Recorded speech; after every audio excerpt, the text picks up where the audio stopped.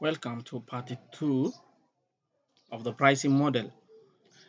So part 1 we have had a worksheet that calculates the pricing model as a relative addressing. So now we look at the spreadsheet or second part, that is the absolute. We use an absolute cell addresses like this one. We have the markup rate, the VAT rate, and also the customer discount rate. That is 25%, 14%, and 95% from B1 to B3. We write there our rate there. So we no longer have to remember what the values we are using. So we use this one, or we multiply our formulas by using the formulas that are indicated at the upper part of our worksheet. So let's start it. So welcome again. If you are not subscribed to the channel yet, please do so. Subscribe the channel, hit the bell icon as to get the real notifications every time I put in a video or a new video. So subscribe to us, like the video, share the video to your friends and families.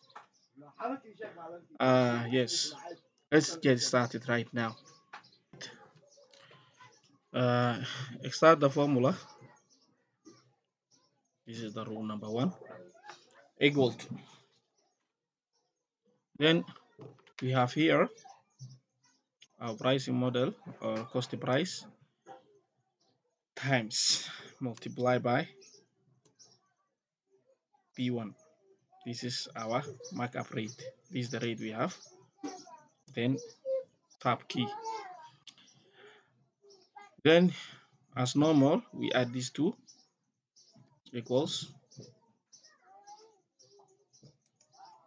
B5 plus C5, the markup.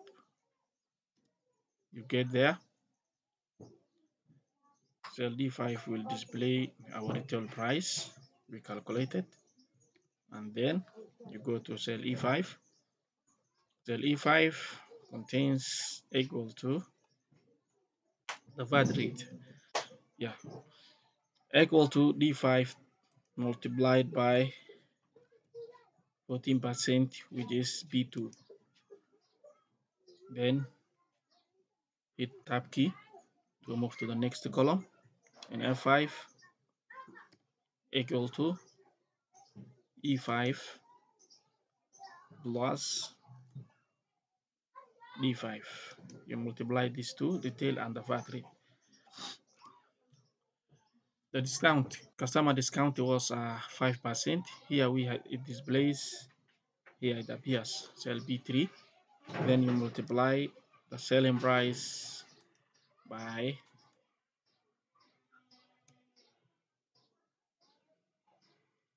B3, discounted rate. Then you have the worksheet here. As we did before, we selected all cells that contain the formulas from C5 to G5. And then you come here, the autofill button at the bottom right hand corner. It's called the fill handle. And then you drag it up to row 8. Yeah. There's a problem that faces here. What is this problem? This is what causes it. How the way we use it for our formulas. We use the two cell addresses. These two cell addresses make changes for the formula when I copy. When I copy my formula from row 5 to 6 to 7 to 8, yeah, Excel wants us to use relative addressing. Yeah, this is an important thing that you have to understand it. If you didn't understand how Excel uses the formulas or cell addresses, how it works, you will confuse. Please don't confuse, no problem. This is as I have explained it, part 1. This address changes when I copy from next level, from one level to another level. it changes. Formerly it was the original formula was reading B5 times B1. Then when I copy to row 6, it changed B6 times B2. B2 is the VAT rate, but I wanted to multiply this one. So this B1, when I'm using for markup column, it will be constant, the fixed rate.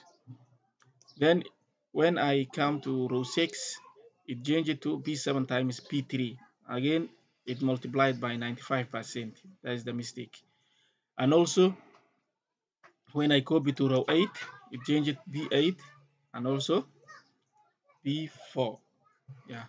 On the other hand, when I come to G5, cell G5, here is F5 times B3. There is what I was using, the right correct is here. This is the correct one. I use it. But when I copy it, Excel wants us to move to the next level. It was B3. Then when I move it one row down, Excel also adds another row when I copy it. It was formerly F5 times B3. It became F6 times B4. Then F7 times B5, F8 times B6 also. So I wanted to delete this as to make them correction. Yes, what you do, very simple trick. Come here and then multiply or double click to enter edit mode or click anywhere in the formula bar, especially the cell that you want to make relative or to change it the way it is. We are taking the versatility for this cell. So we put here $sign for the column and the $sign for the row. Yeah, that is called absolute addressing. Yeah, we make absolute. When my cursor is here on this side, B5, I have different cost prices. So I want to multiply these different cost prices. It will be like this. Then I want it to be fixed this row, this column, this cell address, B1, cell address B1. So I change this one how it looks. Simply, you can press F4 on your keyboard. Then it changes like this one. $sign B, $1. That is the absolute. Then you hit the enter key. This is plus, no changes for this. This is correct. I'm not using this affixed. Come to the sorry. Come to VAT. So I want to change this cell address as I did the markup. Then when I put my cursor near or in the cell address I wanted to make fixed, then you press F4. Then tab key. This is also correct.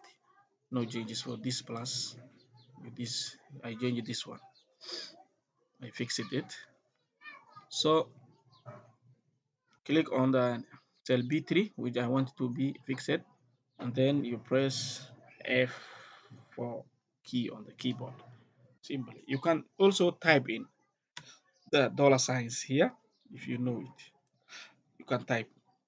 I selected the all formulas after I made correction and then I copy it again. Yes, this is how I wanted to display my formulas. This is correct way. This one looks like the one we had in part 1, but what are the differences? The difference between these two is I no longer have to remember what values I've used on my formulas for the markup rate, for the VAT rate, and discount rate. I look at on that top of the worksheet. So if I want to know what is the rate for markup today, I see here. You look here. Then if some changes come in the future for the business, the markup may change, the also discount rate may change, and also the discounted may be changed. You may need to increase it. So if I change this one, an example, into 20% for the markup, because the economics, there are a lot of competitors in the market. So you may do some changes some days. Then my formula changes automatically. There's no need for changing. Then the other one is like this. If I made it here 16% for the VAT, the task value add task. Value add task also changes to automatically. You see here what happened. Yeah. If I reduce it up to 12, it will change like this. Yeah, this is why it is so important. Customer discount, it may be 90%. You change like this. Yeah, you change one is at the top of the worksheet from cells B1, B2, B3. You don't need to interrupt your formulas. Hmm? This is the pricing model, how it looks like this. So if you understand this one, please follow us, subscribe the channel, hit the bell icon, and also like the video and share your friends. Thank you for watching the video. Have a good day, have a good night anytime that you have. Welcome again.